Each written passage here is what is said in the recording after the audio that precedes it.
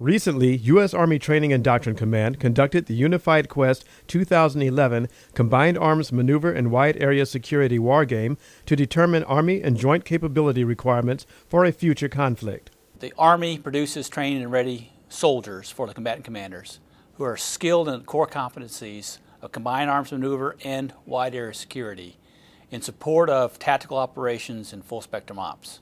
So it goes back to how General Dempsey described the concept of wide area security and combined arms maneuver as responsibilities.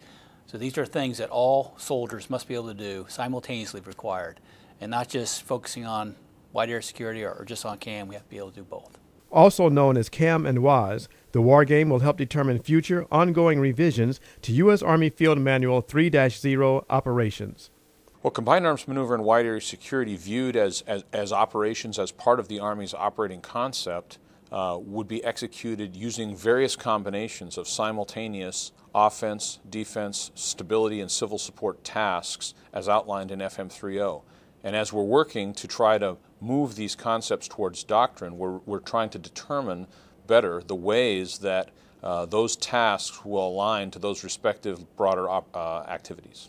The CAM and WAS Wargame studied possible gaps in doctrine, organization, training, materiel, leadership, personnel, and facilities in light of uncertainty from the emerging trend of hybrid threats. Combined arms maneuver and wide area security are the next step in the lexicon for doctrinal discussion. What we do now operationally is vastly different from what we thought we were doing 10 years ago. The terms still apply.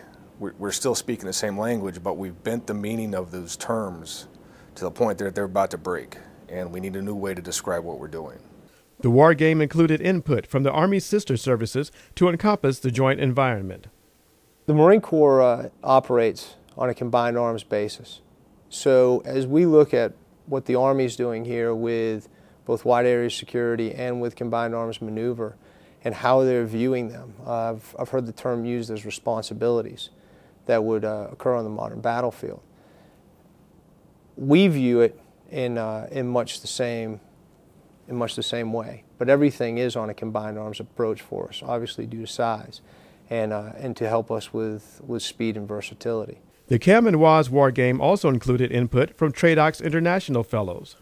The Australian Army views combined arms maneuver and wide area security in similar terms to the US Army. We call them something different, of course, but what we call combined arms maneuver, we call joint land combat.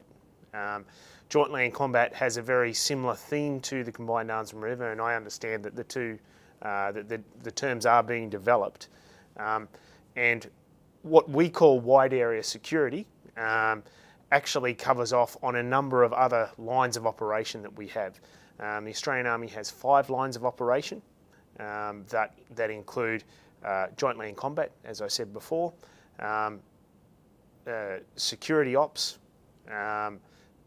stabilisation ops, support to the whole of government stabilisation effort, support to Indigenous capacity building, and regional engagement.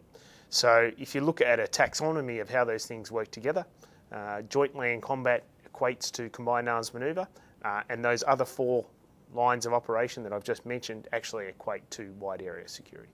The CAM and WAS Wargame identified how the Army could balance and overlap the two activities in various situations. Well, we've issued the Army Capstone Concept and Army Operating Concept, and this particular exercise is looking at those two concepts at the levels of division and corps to see how they apply and what we need to change in our concept to make it applicable at that level. Well, one of the challenges for all of the panel members coming in to this discussion was first defining what those operations were and how they differed from what we currently do.